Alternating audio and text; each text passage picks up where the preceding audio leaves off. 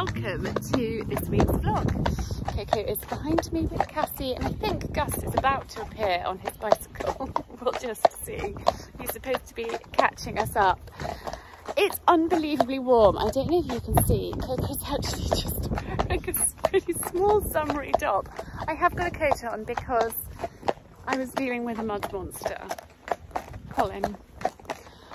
I am bringing them in when the weather is really hideous, but I'm leaving them out as much as possible because there's so much grass for them to eat. The fields aren't that wet, they're just a little bit muddy, and it just seems a shame to have them in if they can be out enjoying life in the fields, and it's so much better for them too. So he's a mud monster. And I've bitten off more than I can chew, literally. We have got a bonfire. It's becoming a bit of an annual thing. We did it last year. Some of you may remember that have been following me for a long time. The bonfire and fireworks in the garden. We're celebrating early because Archie's going back to school, and so we thought actually we would invite a whole load of friends, well, school friends, but then the numbers have escalated completely. The same thing happened last year. So I shouldn't be surprised, but quite a few people have actually replied today saying they can come. So preparations are underway. I should have shared with you yesterday what I was doing, but actually I didn't have my camera with me and I just needed to crack on. But we're having it, we were umming and ahhing about having it in the summer house or the garage, and actually because the numbers are so high we're going for the garage like we did last year. But I had to do a bit of rejigging in the garage. And that's what I was doing yesterday. Simon took the children go-karting, so I had a morning to get that sorted. So that is all kind of done and ready, which is good. And I have started cooking. I'm going to do a gammon, which we will slice up, and then I've got a whole load of rolls. Well, I say I've got a whole load of rolls. Simon is currently, as we speak, at Booker, which is like cash and carry. And he is doing the shopping, which is excellent. That's saved me a job. So we're getting rolls, and we're just going to do some ham rolls for adults and hot dogs for the children. We're keeping it really simple. I've made something quite delicious, which actually I'm going to make another one, and I will share that with you. We're supposed to be, after we've ridden, supposed to be going and doing a quick shop just to get a few bits. I've run out of digestive biscuits and golden syrup. I'm making the chocolate biscuit bites, but with a twist, and boy, the twist is so good. It's utterly delicious. So I'm doing that, and I might make some soup as well if I've got time. Today hasn't gone completely to plan. I lost a couple of hours. Gus did not want to do his homework. I hate the homework battles. It's just too stressful. Half-term homework, I absolutely hate it. Anyway, Coco needs to catch up with me. I'm going to stop prattling to you because actually there's somebody walking towards me who's going to think I'm really weird talking to my phone. But I will chat to you again later when we get back.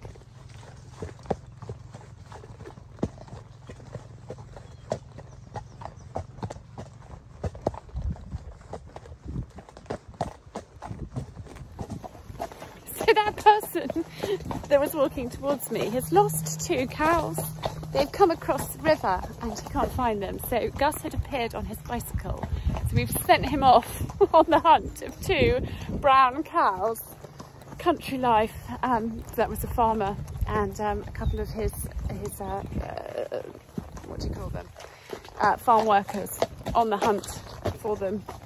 Which is quite odd because we haven't seen them this way, so hopefully Gus catches up with them on his bicycle. Well, we haven't had any joy finding the cows. We've had a good hunt around. We've been we went up the road and round and yeah, exploring. Coco's asked me what we'd do if we actually found them. I'm not very good at lassoing. I've never done that. I watched Ballerina Farm. Hannah, she's on Instagram. I love her Instagram. I need one of her boys. They're amazing at lassoing. Anyway, we shall have a bit more of a hunt and see. We're almost home. Send Gus out. We'll send the boys out on their bikes and they can go and have an adventure and see if they can find them. This weather is just unbelievable. I need my sunglasses. And actually the perfect temperature. I'm just wearing a thin white top under my coat, which actually is quite thin. But because Colin was so muddy and I was trying to brush the mud off, I didn't want to be in a white top. So I slung this coat on, but I could easily ride without it. So it's glorious. I mean, at the end of October, who would have thought we'd have this amazing weather?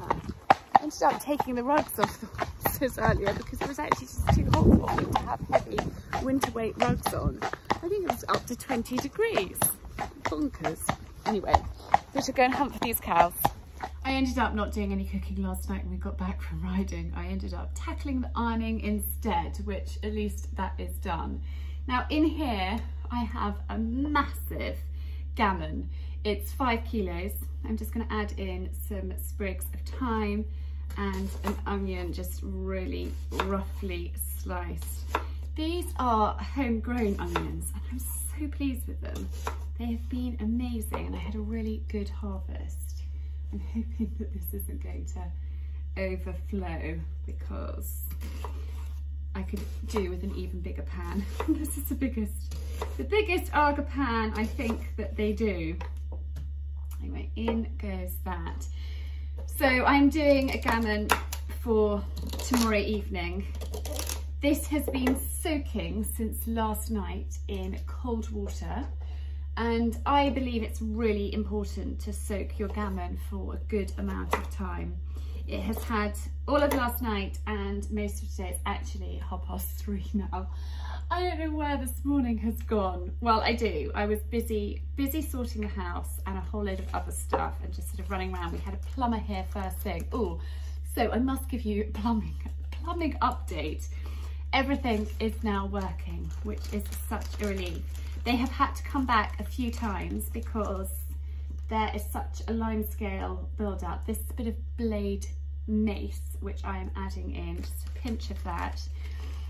They've had to come back a few times to empty out the build-up of limescale. I think we need to look at getting a water softener, but that isn't a priority at the moment. We're just going to have to deal with it.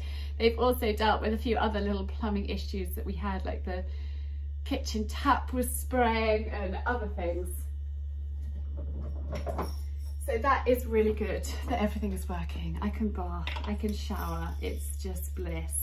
A handful of black peppercorns, in they go, and that is it. I'm going to bring this to the boil, which is going to take a little while because there's so much in there. I'm going to bring this to the boil on the Arga and then I'm going to leave it to simmer for 3 hours. So on that goes. And a Lola update. She is getting on really, really well with the dog trainer. It's very odd without her. We do miss her, but I tell you what, it is slightly easy without her. I shouldn't say that, but she's just so exuberant that it's quite nice just not having a bouncing puppy around. Well, we've got Florence instead, but not a big one anyway. So it's great that she's getting on really well. He has said that she's a really bright, intelligent dog and is learning really fast. And so that is great. I'm not sure when she's coming back, but I think we'll speak to him again this weekend for an update from him. So I'm still waiting for that to boil. I don't think it's far off, but I thought I'd talk to you about TikTok. Oh my goodness, it's a terrifying place. I've had some really nasty comments. Some nice ones as well, but some really nasty ones. And I know that putting yourself out there on social media, you are opening up, you know, a whole thing. And actually on Instagram and YouTube with you guys, you're all so lovely. I've had one really unpleasant person who just sort of kept coming back. I kept blocking her and she kept coming back and was really quite nasty. But anyway, she seems to have given up. And that did, if I'm honest, really hurt. It really hurt. And now, and I can't remember how long ago it was. I think it was a year. I don't know. But it's amazing how actually you kind of learn, well, I've learned that I'm not going to be everybody's cup of tea. And there will be people that think that I'm posh, that think that I'm privileged, that think, you know, all sorts of things. I make assumptions. There'll be people that don't like my voice. There'll be people that, you know, just don't like me, and that's fine. There are people that I don't like, but I don't leave nasty comments and tell them that I hate them and I think they're awful. But I've said to Simon that I'll see, you know, I'll find my tribe on TikTok, and if it's not meant for me, then I will just remove myself. But I've had some horrid comments. I've had some people being pretty ruthless, but I've also had some lovely ones as well. And I know that when you put yourself out there, you're opening up, you know, a can of worms. So I thought I'd update you on the TikTok, the world of TikTok. It's quite scary, but actually some of my videos, mainly cooking ones, have been really popular, which is great, which is really good. And it's, yeah, what's the word? I don't know. It's all quite nerve-wracking, quite fun though in a way, learning a new platform, and terrifying. Definitely not exhilarating, but yes, I'm getting to grips with it. Anyway, I'm going to look and see how this is getting on. Ooh. There's somebody at the gate with a big box. That's not far off. Be back in a moment. I've just taken that off that ring because actually it was going to need longer time. So I've popped it on the floor of my roasting oven to bring it to the boil, hopefully quicker there, and I'm not letting out so much heat. So I am saving on that front, but this big box has arrived. So I thought we'd open it together. I know what it is. Oh goodness, it's been one of these days. Hang on a mo. That was Si. He is on his way back. He is taking the boys to the orthodontist. Archie's braces, I think, come off today, which is exciting. He is at the end, and she's going to have a look at Gus and see, because he has got a really bad overbite. But I have ordered a new iron because ours has done really well. I have had it for a long time, but it's not steaming well. And with the B&B sheets, I need it working. I have tried to de-line scale, I've tried to do all sorts of things, and it's just not a happy running. So, and it's also taking a lot longer to iron with it, and I need things that work for me, with me, not against me. We don't need extra time. So I have gone for Tefal again. I did a lot of research into this iron, and I've gone for this one, and I will keep you posted as to how I get on. I like, hang on, let's move you down so you can see. I like the steam generator ones, which this is. It also comes with a warranty. So I ordered this on Amazon, and I went for the warranty with it. The good thing about this, as opposed to my other one, is my other one needed cartridges it needed cartridges inside it, which was quite annoying, and they were expensive and they were quite hard to get hold of. So, and this one is more compact, which is also good because we like compact. So hopefully, and it says it's an express compact, and so I shall do that. I didn't need to do the ironing last night. I should have waited. I should have waited for this bad boy to arrive. Now, something else to update you on is I've got an Amazon something or other shop front where I can put all of my favourites into my Amazon shop front for you to see what my favourites are, and things that I use and things that I like and enjoy, and my recommendations. So I will link that down below in this video, because It's a very excited little boy. I will link that down below so you can take a look at it, and they are affiliate links.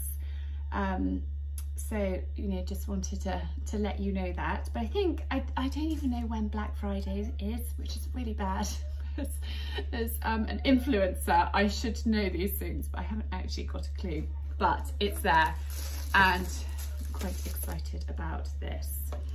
And they range in price from like £80 up to 350. So it was, you know, quite a huge variation, and I was quite pleased actually. I managed to get this for 115, which I thought was, you know, kind of sensibly-ish priced. I mean, I need an iron. We do a lot of ironing, particularly with the B&B sheets, and you know, I could get away with not ironing, you know, the under sheets and all of that, but I want to do a proper job. I want guests to arrive and see beautiful beds, beautifully made. So I spent time ironing, and I also kept up on watching things on TV and my favourite YouTubers and that sort of thing. So I do that while I'm ironing. So I think that has come to the boil now.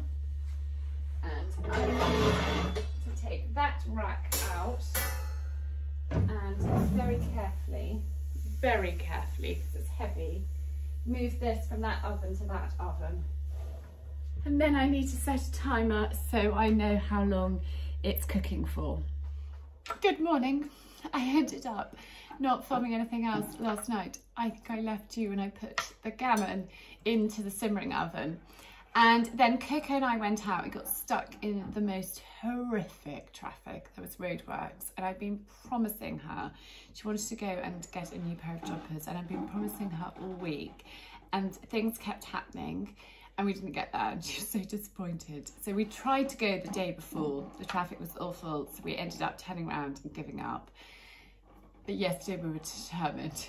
We got there. Well, I said, if we get through to the other side of this town at 5:05, we can do it. If we're any later, we're going to have to turn around. We left home just gone 4. That's how bad it was. And normally it should take me 20 minutes. Anyway, we got some jodhpurs and we did all of that. But when we got home, the boys were back and they wanted to watch a movie. So we did that. And I actually had some mending that I needed to do. So I got out the sewing machine and I did my mending while watching the movie. The gammon is now ready. I'm a little anxious because Coco's got a show jumping competition this morning.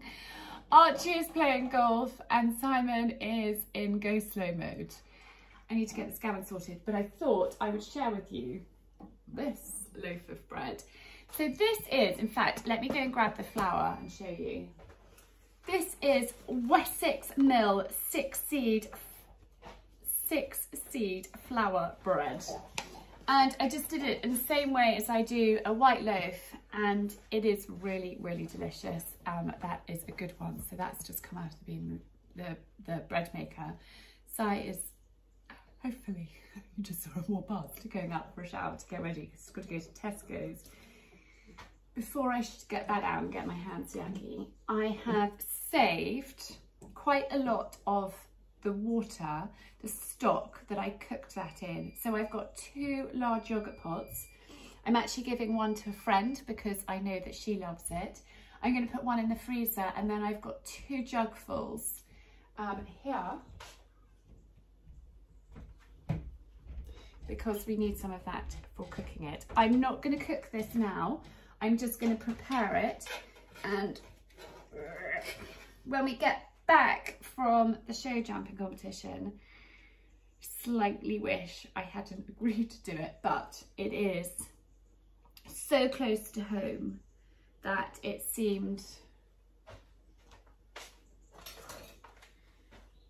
mean of me to say no, you can't do it. So I'm just going to cut the string.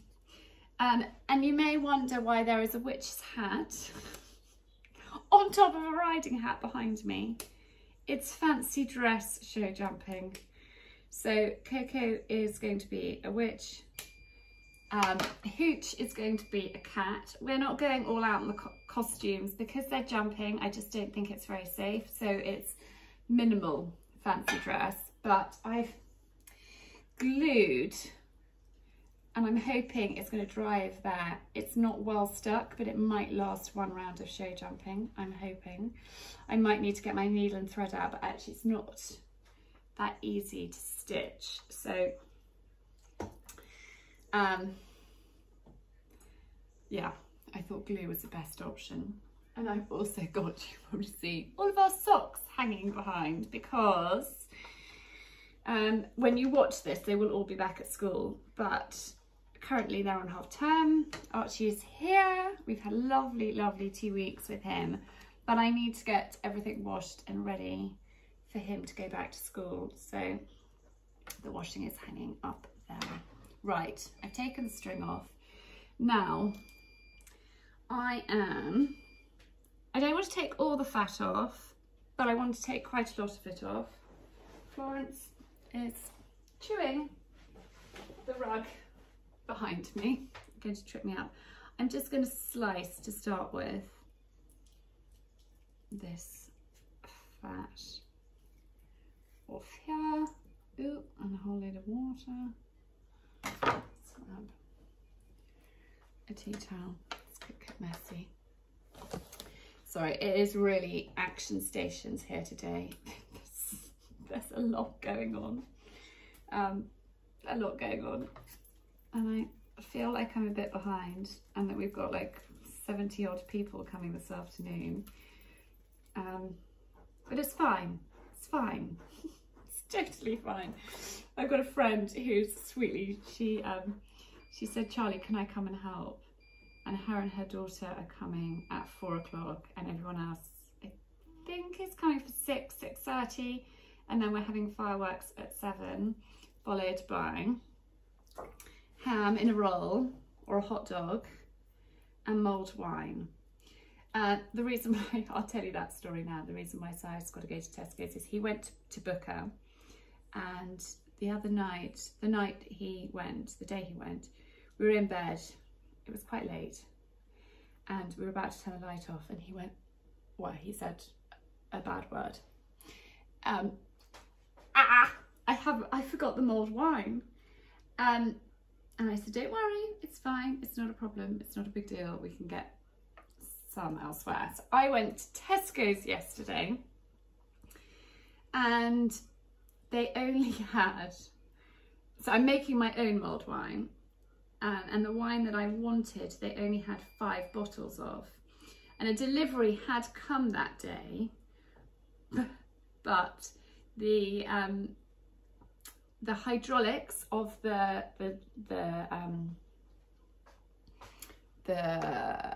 thing at the back of the lorry to unload it failed. So they couldn't unload the delivery, and the truck had to leave without unloading its goods. So Tesco's, our local Tesco's was quite empty yesterday. So they were hoping that they were going to get another delivery in, and so Si's going to go and pick that up, or if not, find something else. So that is his mission this morning. And actually, I'm going to need some more cloves because I used a big handful of cloves in last week's episode making the japonica and clove jelly.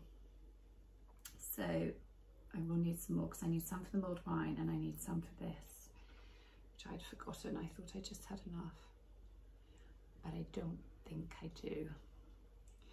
Anyhow, so we're taking, I'm just trimming the fat because you don't want to have a huge hunk of fat on your meat. You like to have a little bit, but not too much. In fact, I don't really like to have any, but I know some do. So we're just trimming that up. I think that is pretty good. Right, I need to go and find the cloves. Sorry, it really is a madhouse. The dogs are barking. Someone has gone past. Now I'm just using a knife to score across the fat. in sort of a little bit of a pattern, a bit of a diagonal, and trying to keep it even-ish. Sorry about the barking. I know it sets your dogs off too when you're watching. And also there's a strange noise over there. Billy the tortoise is in his box and he is eating his breakfast of cucumber and lettuce. And so if you wonder what that noise is, that is Billy. Right, I've got my cloves and I have just mixed some demerara sugar. You see, I was emptying, I had a couple of packets of demerara open and I mixed them, but they're different types, there's a funny line. I've mixed demerara with some Coleman's mustard powder in this little bowl here, and I have got my cloves. Now, let's do this with sense. I'm going to put it in my roasting tin now. I'm going for a small roasting tin because it doesn't need to be a biggie. So with my cloves, I'm just going to pop them spiky bit down into the fat. And this is how I do my Christmas gammon. I am pretty sure I've shared this with you. Sorry, that's my phone. Numerous times before. But I thought while I was doing it, I know there are new subscribers here, which is lovely. Welcome if you're new. I thought I'd just share this with you while I was doing it because it's such a great one for a big crowd, and it's really easy, and you can have it hot or you can have it cold, it doesn't matter. And I think it's always best to go with a slightly bigger piece of gammon. I always get green unsmoked from my butcher. Go with a bigger piece and then you've got leftovers that you can enjoy you know, throughout the week. It actually lasts a good sort of 10 days in the fridge. So it is a really, really good one to do when you're entertaining lots of people. And this seems to have shrunk. I hope it's big enough. Anyway, it will have to be because that's all I got. And now I'm just going to put this over the top. I'll probably actually get my hands in.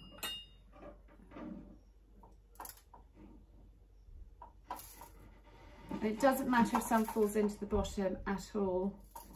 That is not a problem. And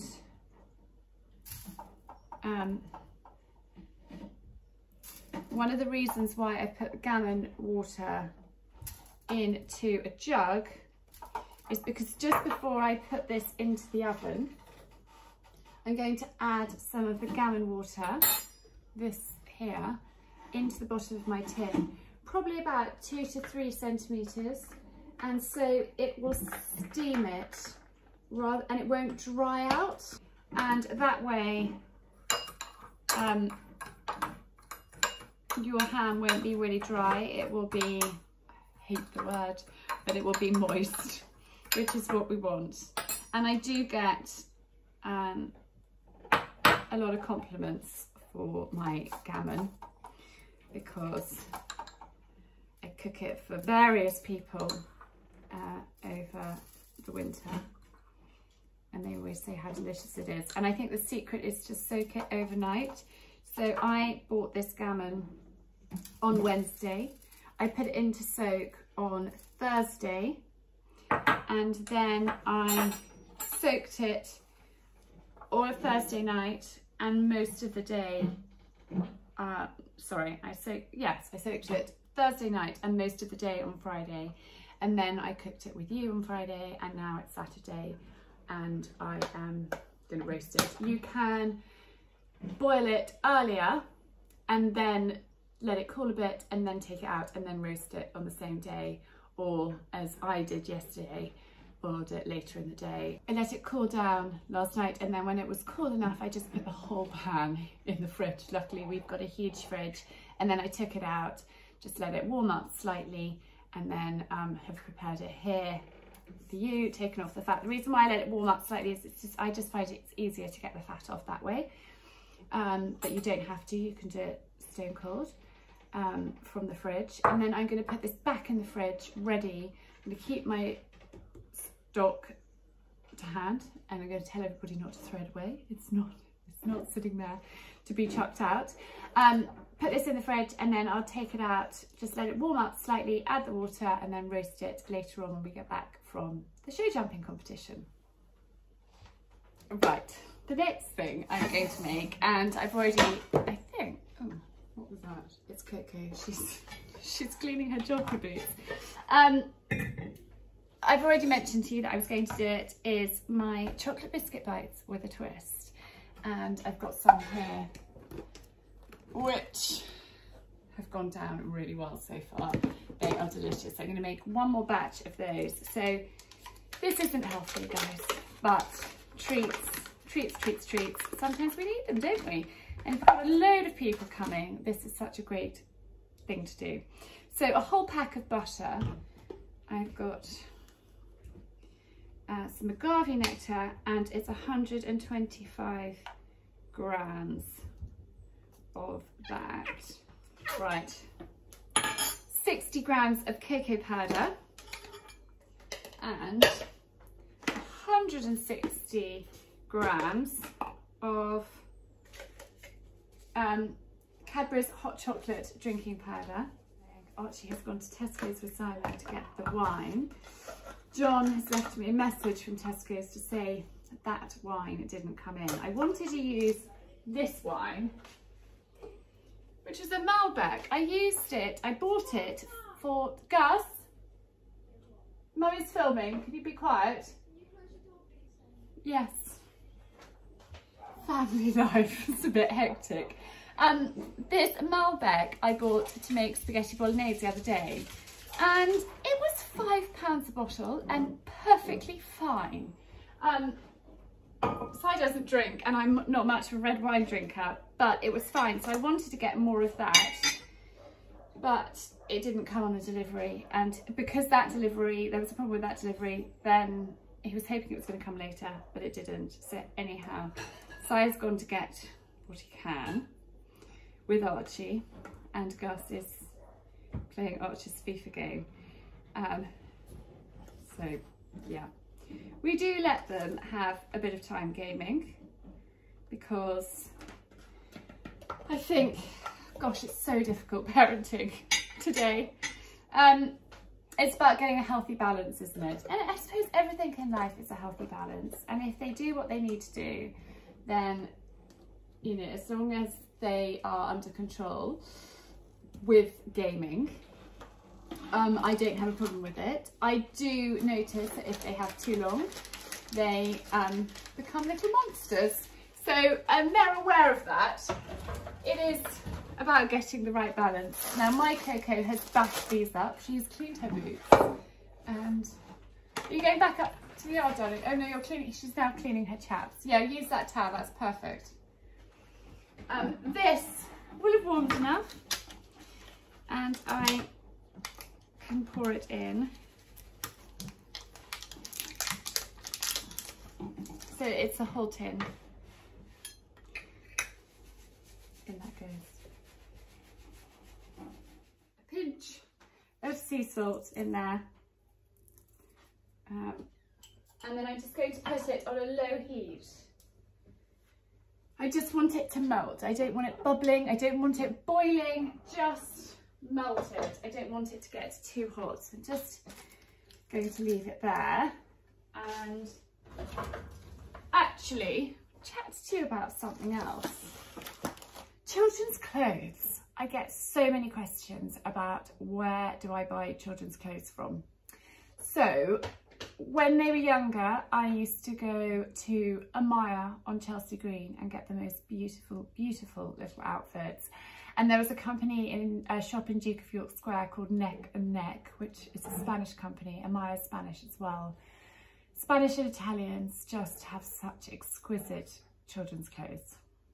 Anyway, I can't get them in things like that anymore. In fact, Coco probably would, but the boys, no way. But an order has just come from H&M and Bowden for the boys. Now, obviously, Archie is 14, but he does like to look smart. He's playing golf later, and they're chinos. Archie and I went on a mission in Guildford to find chinos, and there were none, absolutely none his size. H&M, and I've been buying these for a while, they're chinos. They're okay, they're perfectly fine. They look better, obviously, once they've been ironed. But he wears these, and you know, they look quite good with trainers as well, but then he can smarten them up and wear them with smart shoes and a shirt and tie. And they seem to have these in as standard in navy and this sort of sandy beige colour. So I'm going to name those to go back to school, because he has already, in half a term, outgrown his chinos, which is great, he's growing. And then some pyjamas from H&M. They're just sort of tartan bottoms and a white top, which are fine. John Lewis's are always a good bet as well. Let me stir this.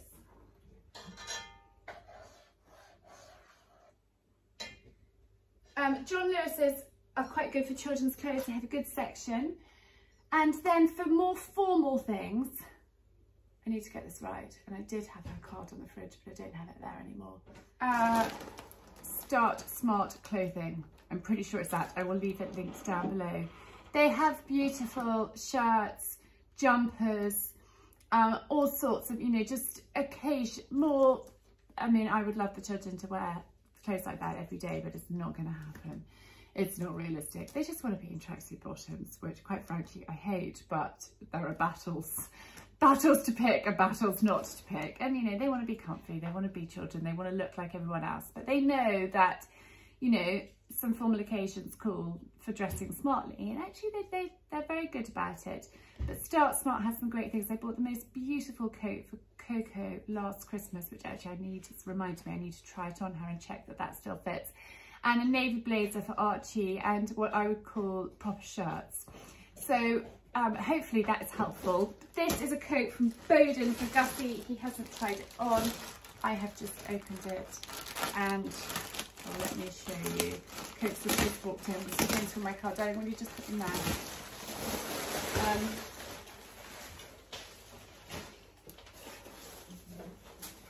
It's literally, it's just a puffer.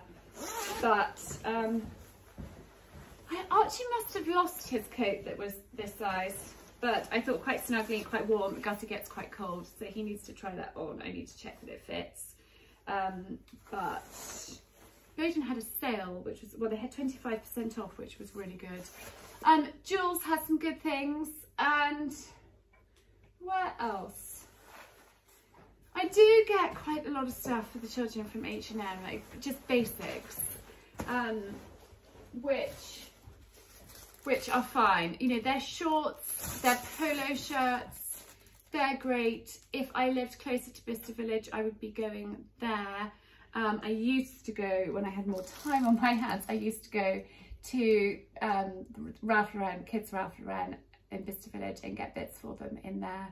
But it's a day trip, and an exhausting day trip too, so actually I haven't been for years. I've never been, sorry, I'm chatting to you while walking off there.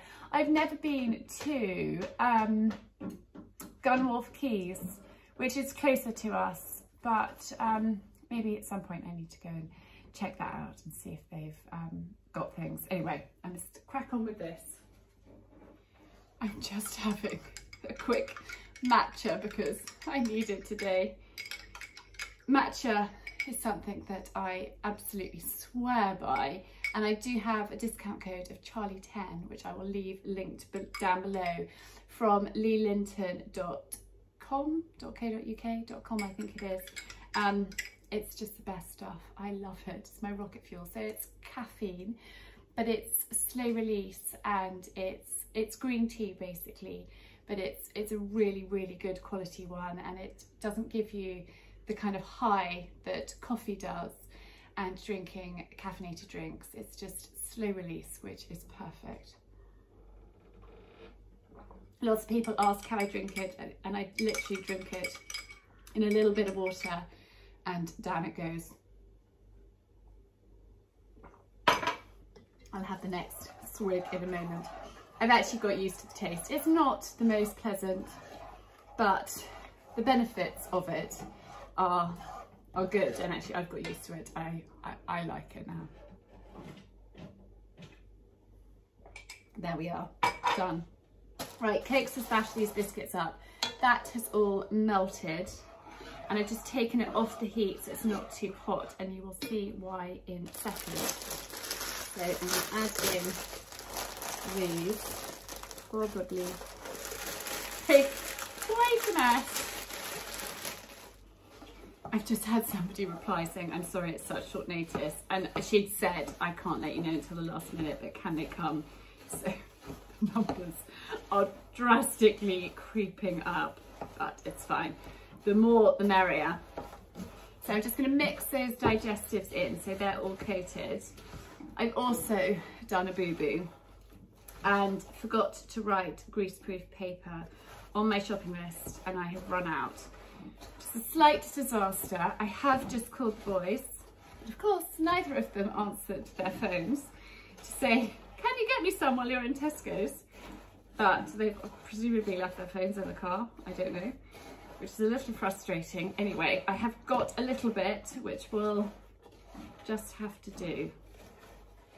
Any big bits I am just squashing with a spoon as I mix it through. Then I'm going to add,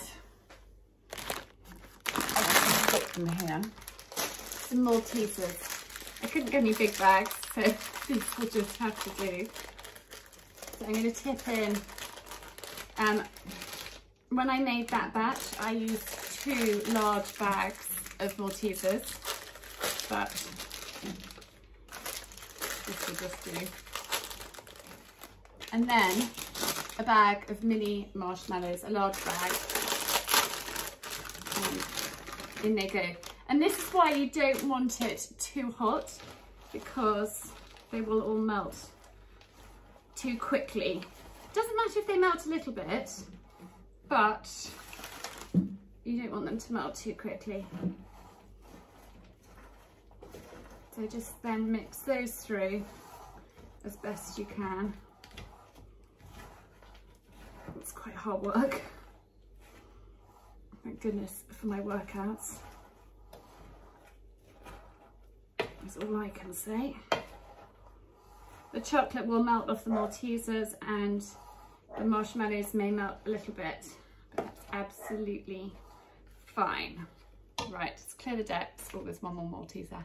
So this piece of greaseproof paper, I would like it to come up the sides, but hey ho, it's all we've got, so we've just got to work with it.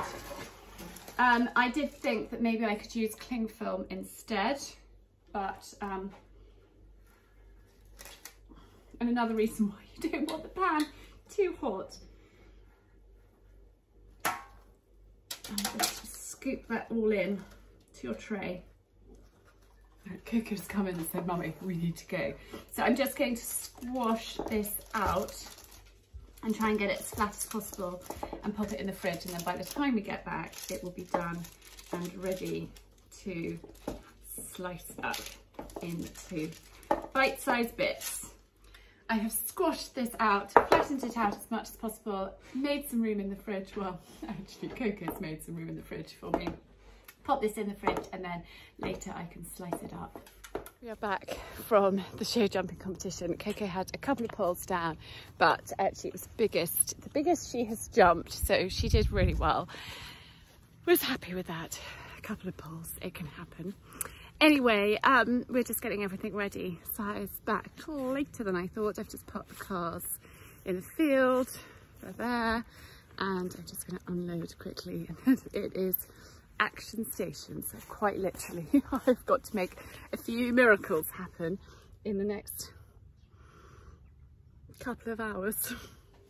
It's incredibly dark. I haven't got any of the lights on at the moment, but I have taken this out of the fridge. I've just let it warm up a little bit. I have put some of the gammon water stock into the pan, and I'm just going to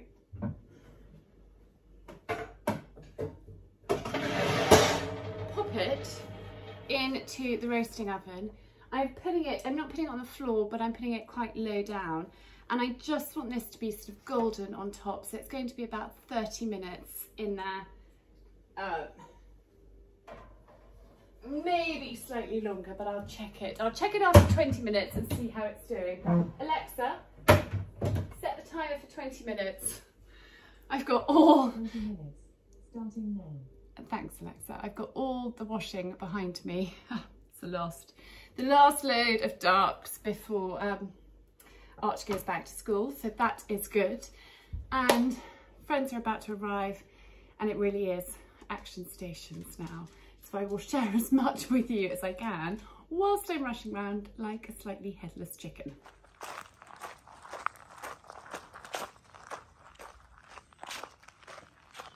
Right, we have an hour till kick-off. I'm relatively calm. I've just got my basket and I'm going up to the kitchen garden to pick some dahlias to make the table look pretty. Si's disappeared on me. I'm not sure what he's up to, but it will all be fine. It's just good friends. And yes, never try and do a show jumping competition on the day when you have, I think we're well over 70 people now, but it's going to be fun. It's going to be jolly. We've got fireworks, the bonfire is ready. We just need to make the table look pretty and decorate the barn. Here are the last of my dahlias, so I better get chopping. A basket full of dahlias, and Si has appeared back, which is excellent. He has just told me that it's going to rain, but the BBC says it's not going to rain till 2 AM, and I'm going with that. So time to make the table look pretty with this little lot. So pleased that we haven't had a frost yet and they're still going strong. It's my gorgeous friend Deborah, who has been incredible running around. Couldn't have done this without her. Look at the mess everywhere. But it is 6 o'clock. We've done it. I've changed twice. It is so hot. I went for a thin shirt. The mulled wine is on. There's Si. He's in he's just in a t-shirt. Oh, I thought you bought sparkling water. No, I didn't. No? Okay. It's fine. We don't need to panic about that. I've got some in the fridge. It's fine. We've got the soda stream. We shall make sparkling water. That's for the elderflower, for the non-drinkers. Mulled wine here. The boys are playing football. Kind of been vaguely helpful. I need to heat up the soup. The gammon is done. Fireworks ready, darling? Yeah. Yes? You under control? Cokes is just changing into her dress. She's probably about to appear any second. Is she about to appear any second? Cokes, you ready? Right, I'm in. Just changing. You ready? No, she's not coming. Anyway, I'll chat to you again in a mo. I wish I had actually a head camera here and could take you with me, but it's a bit tricky. I don't. So this is our setup. I'll turn you around and show you. Nobody's arrived yet, which is good, but it's only 6:05, and I said between 6 and 6:30 to arrive, and fireworks at 7. Girls have been busy decorating, and then this is our spread here. I'll open those nearer the time, but I didn't want them to dry out. And then that is the gammon slice. Deborah sliced all of that for me, and I just need to go and get the salads and the other bits and pieces. And Coco still hasn't appeared in her costume yet. And here she is. She's wearing this orange little number and my boots.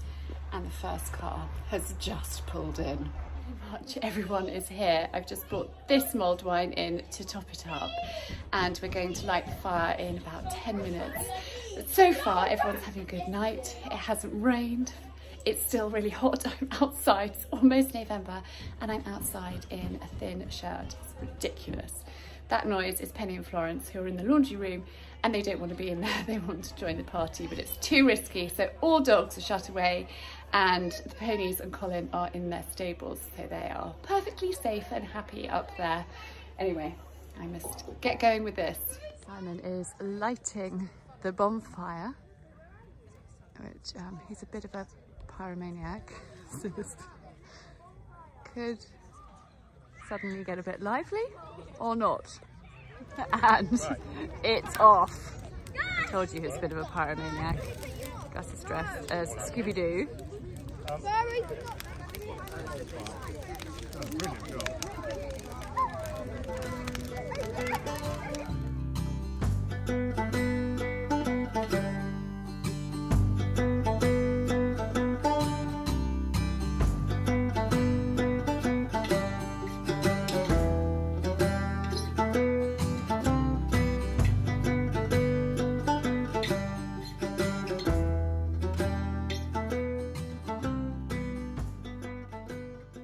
Good morning from Cass's stable. I'm on mucking out duty. What a fun night that was. It was brilliant. And I think the great thing about entertaining like that is everybody's out of the house and everybody had left by like 9:30. So it wasn't a ridiculously late night. There's quite a lot of clearing up to do. There's still a little bit more to do.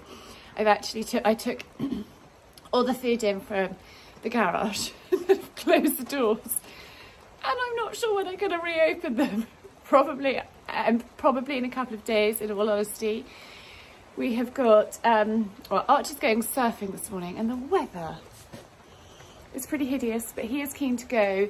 And then we're going to have a family lunch, and I need to muck out the fields and do his last bits of name taping because he goes back to school tomorrow evening. The other two go back to school tomorrow morning.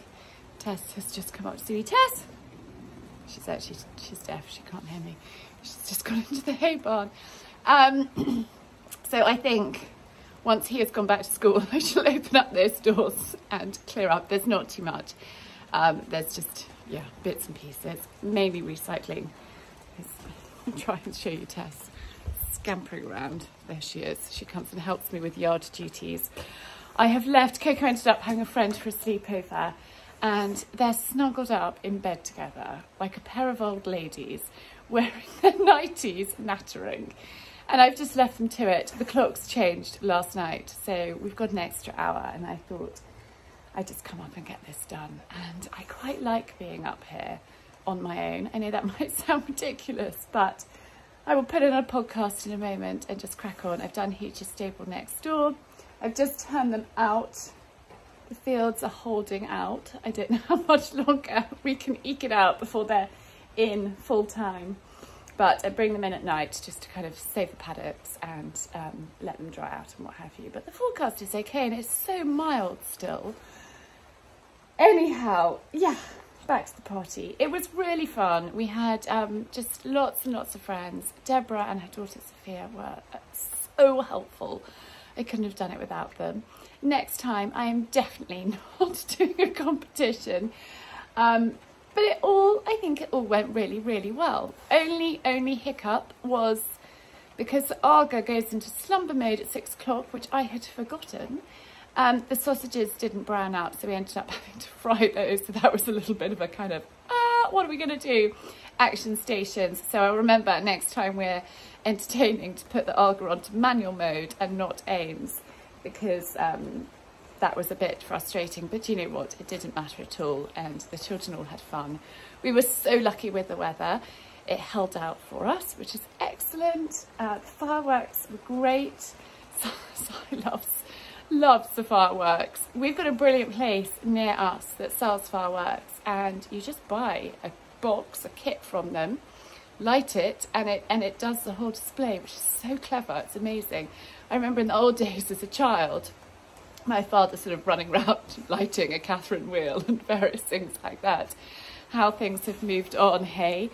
And actually, I've just remembered saying that my parents used to do this every year, and I hadn't really twigged, but It's so fun. And there were a couple of children, as they left, they said, Charlie, you're going to do this again next year. We absolutely loved it. And I think it's lovely, particularly when they move on from a school, that it's a really great way for them to catch up with their friends and, you know, run around and have fun and what have you. So anyhow, I must get tackling. I shared this with you. This is for you, horsey lot. I shared this pitchfork, the ultimate pitchfork from KM Elite. They are the best. They really are the best. They sell them as shaving forks. They market them as shaving forks, but I find them really great on straw as well. I also use them, so when the fields get too wet, I turn out in the sand school, and they are brilliant in the sand school. And when the grass isn't too long, I also use them for pea picking the fields, and they're really robust, which is excellent. Maud has come in to join me as well. I love having the dogs around as I'm, you know, going about my yard duties. Anyway, let's muck out.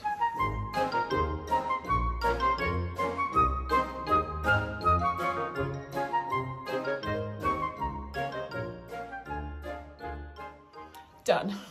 I used to do beautiful banks around my stables with straw, and my brother had a girlfriend, Sandra Ulfort. She is a German event rider. She won individual bronze in the London Olympics and team gold. She came to stable here and they didn't do banks, and so I think, do you know what, save the time.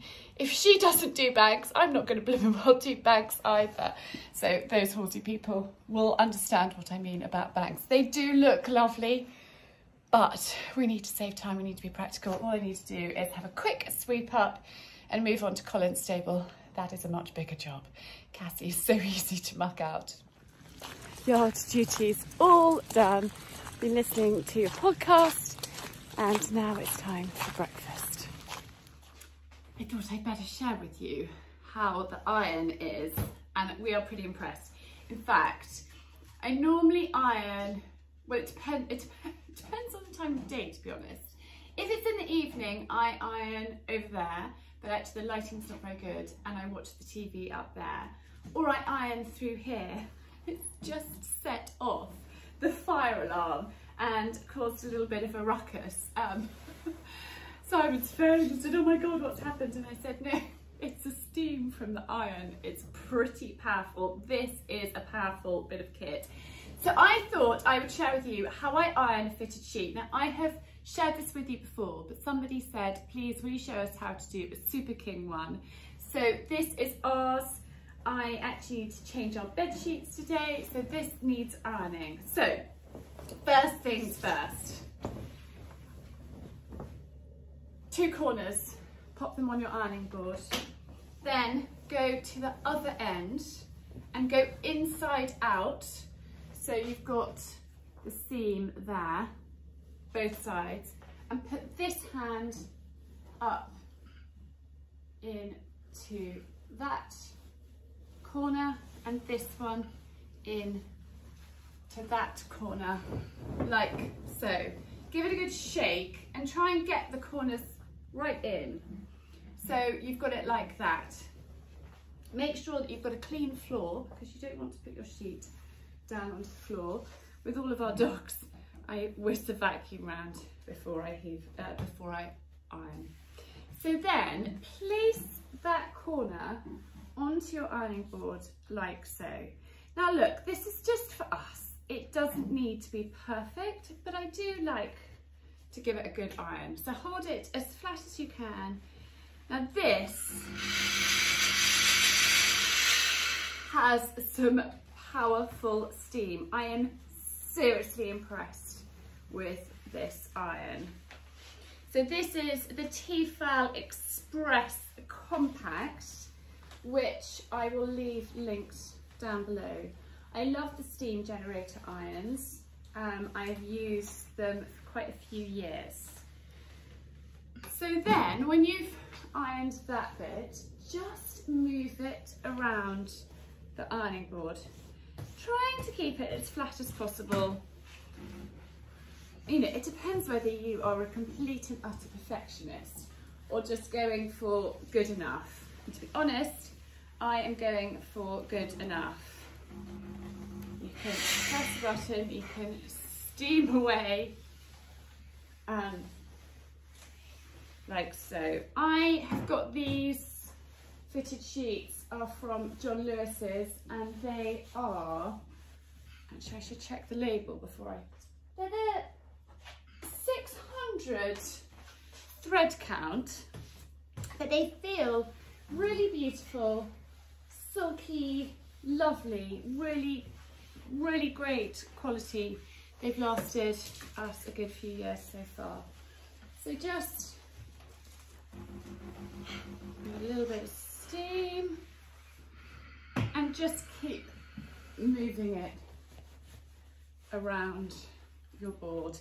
I have got a super big board. This is a Baranti size C, so it's a bigger ironing board than your standard one, but I need a big ironing board. We've got lots of sheets that get ironed here, particularly running the B&B, and so I find that having a big ironing board is essential. Then when you've done all of the main bit between the two corners, just position that carefully, that corner carefully on there, and just go as best you can in to that corner. I am really impressed with this iron.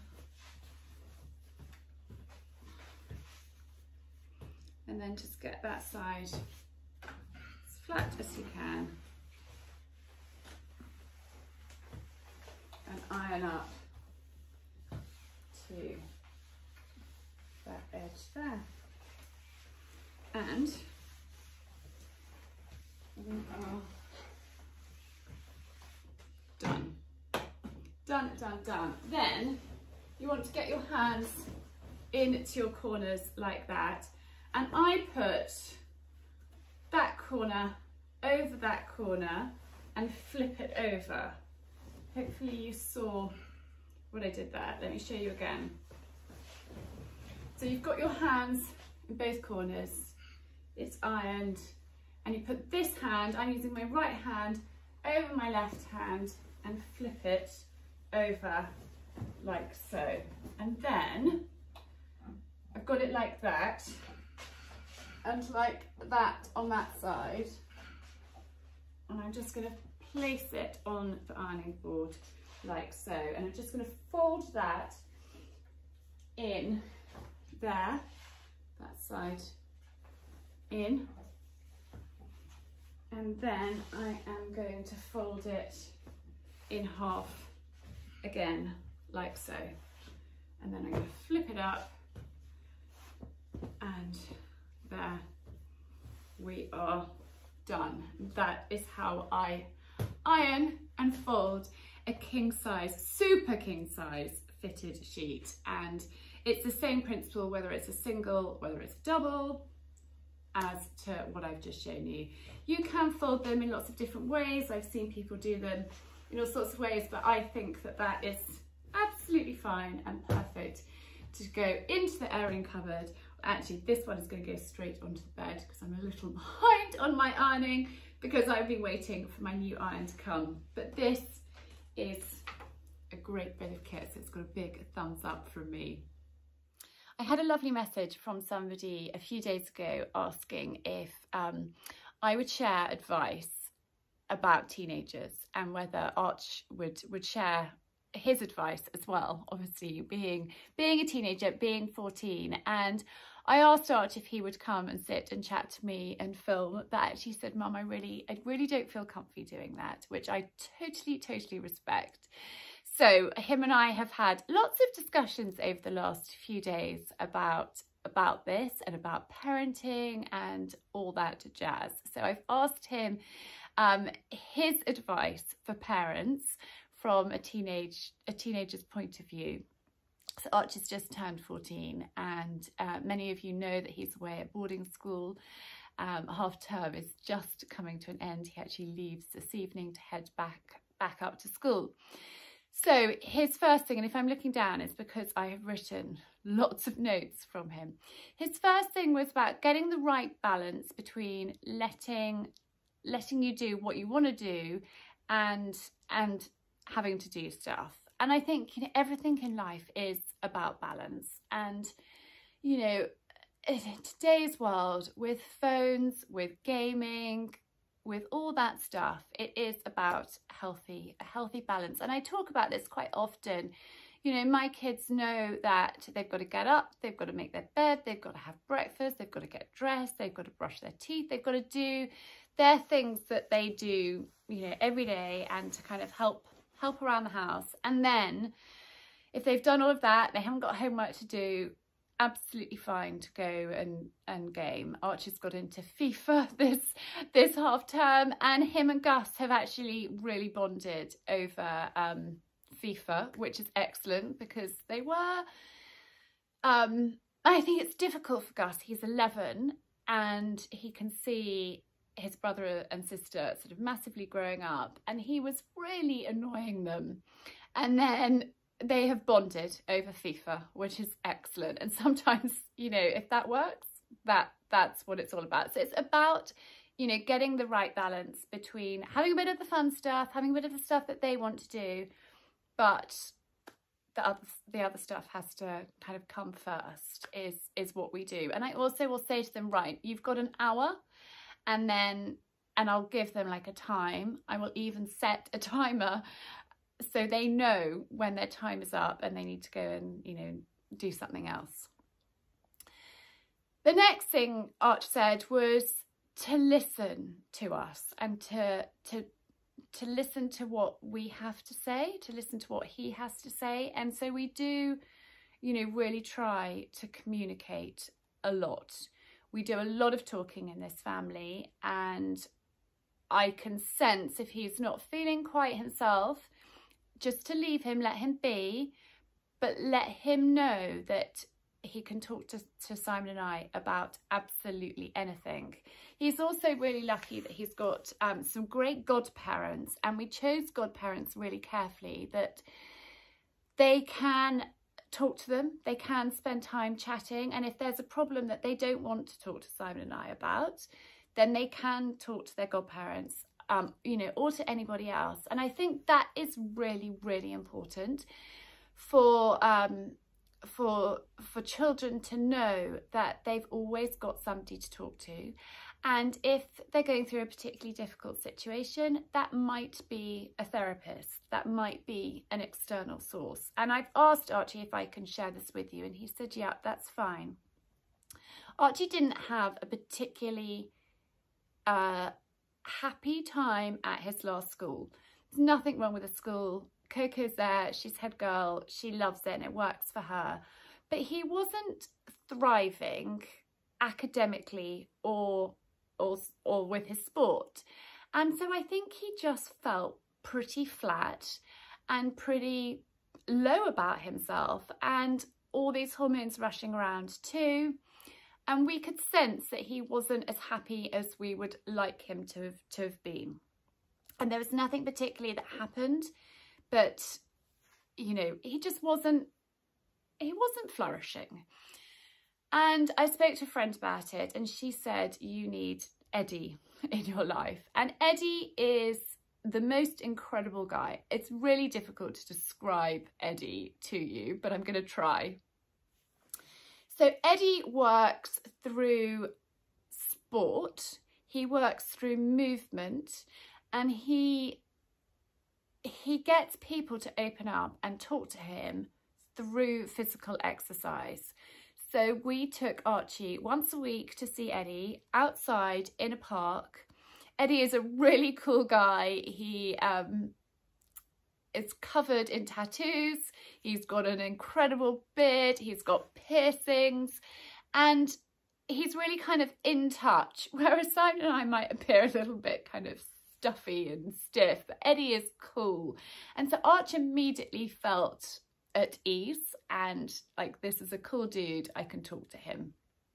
And they did battle ropes, they did weights, they did boxing, and Eddie was asking questions, and Archie would open up and talk to him about his feelings and what was going on, and he could get his anger and frustration out through his sessions with Eddie. And he really got into boxing, and we actually have got a punch bag that hangs in the garage. And you know, sometimes I'd say, you know, just go out there and, you know, beat the living whatever out of that thing and get your frustration out. And that was seriously helpful for Archie, and he felt in a very safe place with Eddie. He felt that he could communicate and talk to him about anything and about his feelings, and that was amazing and what he needed at the time, because he just felt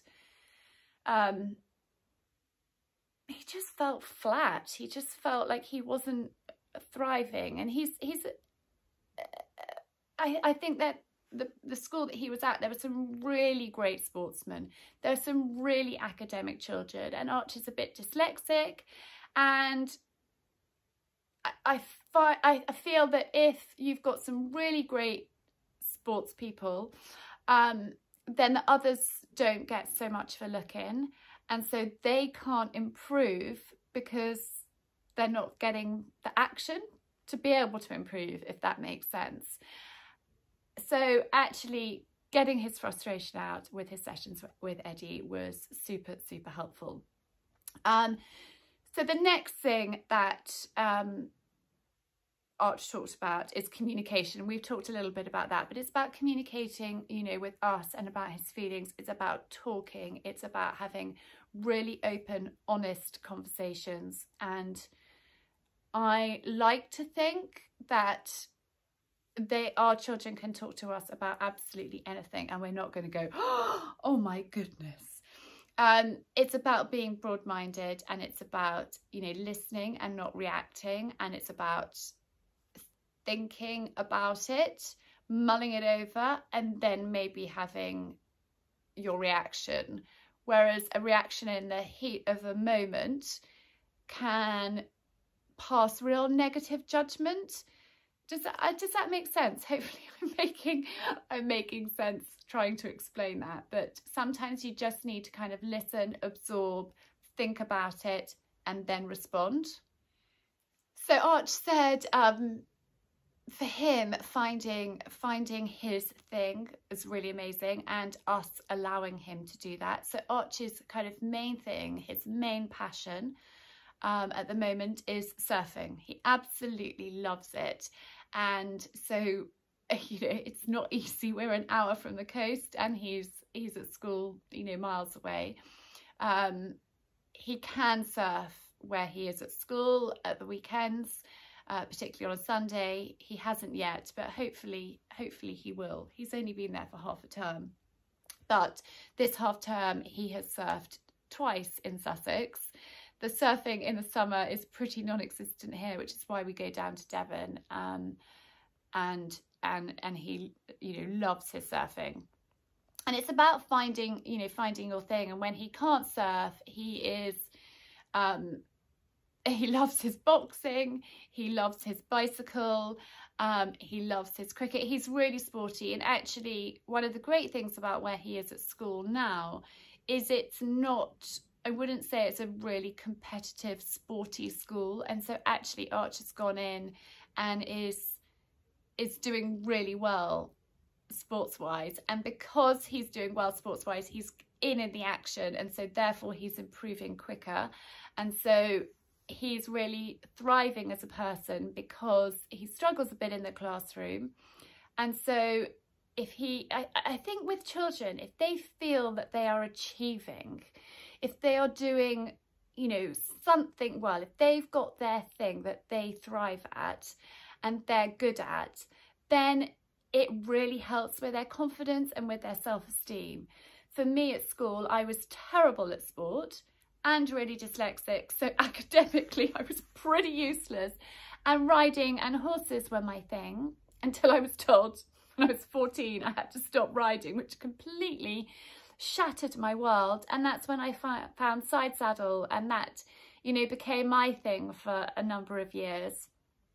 And And that was really great. But I think everybody needs to have a thing that they enjoy, that they can thrive in. And it doesn't have to be like massively competitive, but something that they love. I mean, whatever it might be, that is so important. And I think it's really important to give your children as much as possible the opportunities to, you know, to find what it is that you're good at. There are local cricket clubs, there are local football clubs, there are local rugby clubs. Get them involved, get them to go along to have a taster session, try it out. You know, it could be canoeing, it could be, you know, all manner of things, mountain biking, rock climbing, whatever it is. There is something for everybody, and I think that is the most important thing. And actually Archie does too, and he has found, you know, things that he loves and things that he's passionate about, and that is what is wonderful about him being away at school. It is not wonderful for us at all, but he is really throwing himself into everything and finding things that he loves. He actually went abseiling and rock climbing. I think they climbed up and abseiled back down, and he said it was pretty scary, but he did it. And the sense of achievement when you have done something, when you've overcome a fear, is so great that gives you a real confidence boost. And it is all about confidence, and it's about nurturing them so they are confident. It's about having open, honest conversations. It's about, you know, communication. It's about knowing that they are in a safe place and can talk to you. And, you know, this person that got in touch and asked me to talk about this is an incredible person. They are adopting a 14-year-old, which is why they asked for Archie's advice. And I think that is such a remarkable thing to do, is to adopt an older child and to give them a family and let them know that they are loved. Trust is the next thing, and trust is so important. It's so important that they can trust you and you can trust them. Trust is something that can be easily broken, but I think it can be repaired by, you know, having open and honest conversations. And we have decided to trust our children.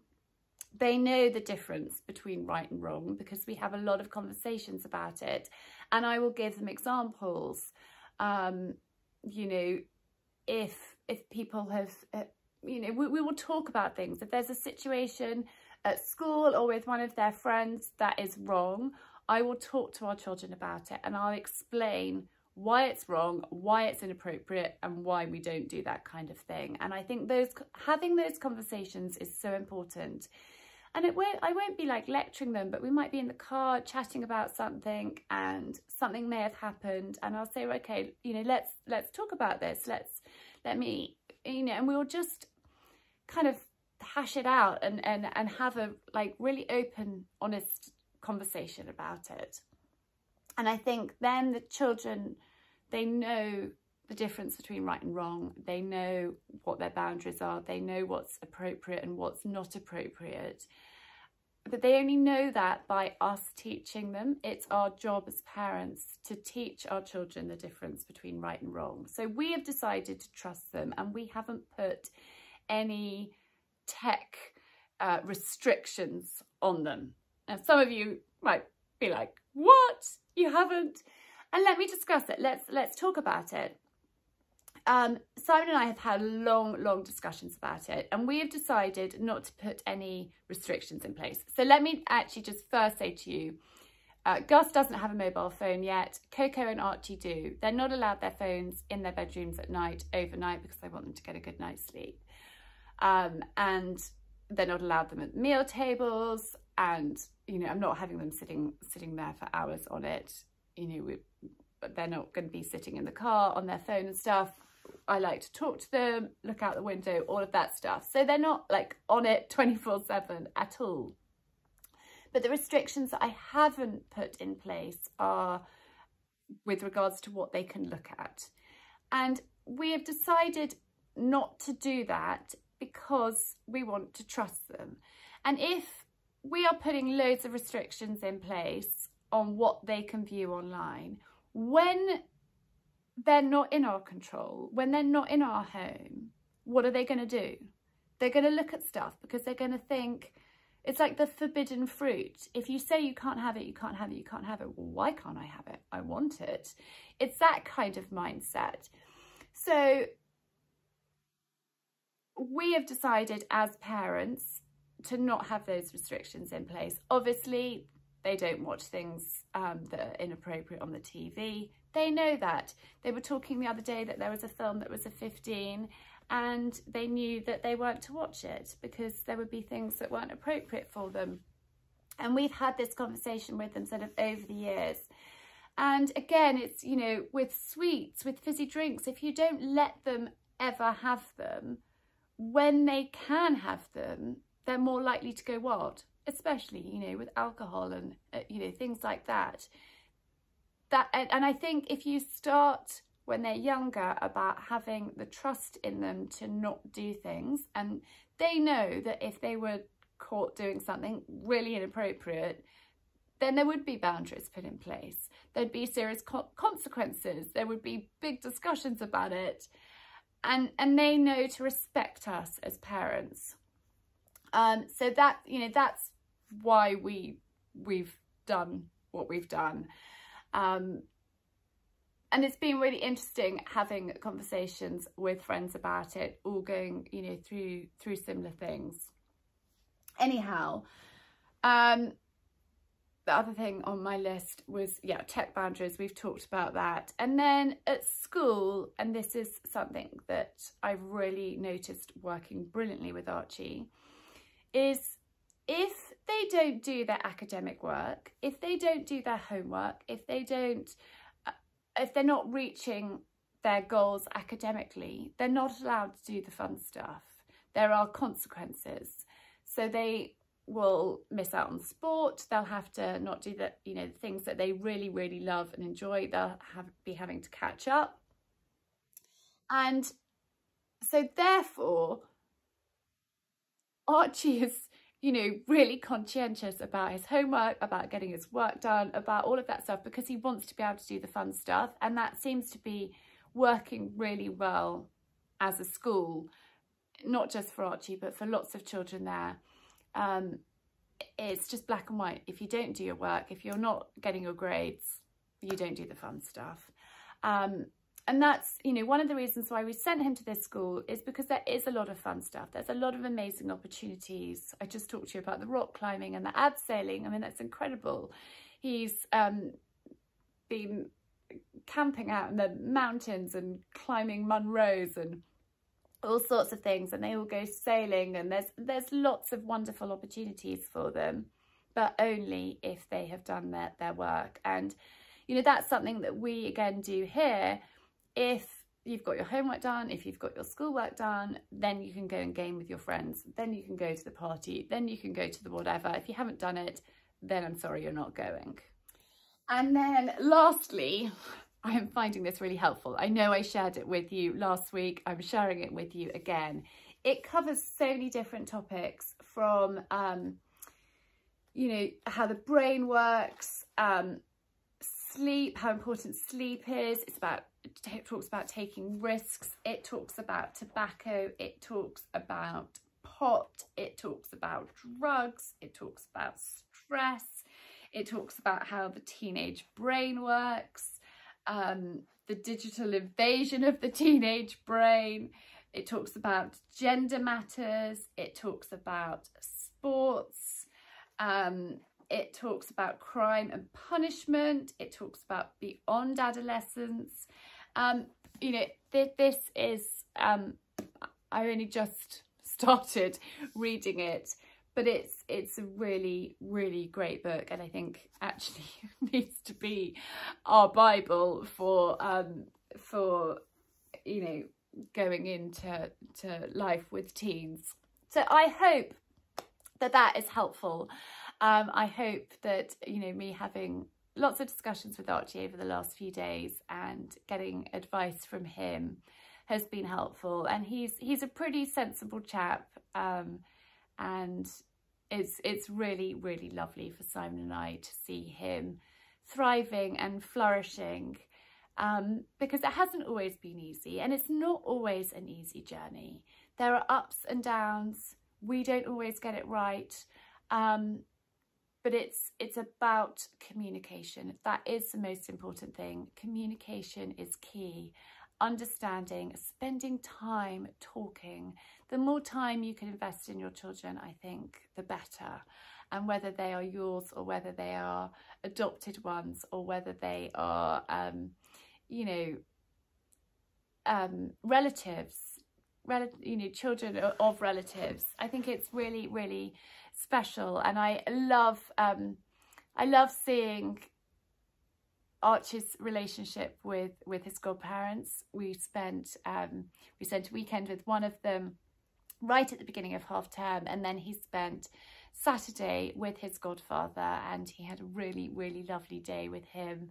And it's really magical. And so it's not necessarily our own children, but if we can invest time and talk to them. I love it when we have other people's children over and sitting down and chatting to them and seeing how they're getting on. And I think giving people your time is really, really important, because time is precious. But I think children feel, such a busy, kind of hectic world that we live in, with everything rushing around and everything going on, that we can forget to spend time talking and communicating. Anyway, I hope that this has been helpful.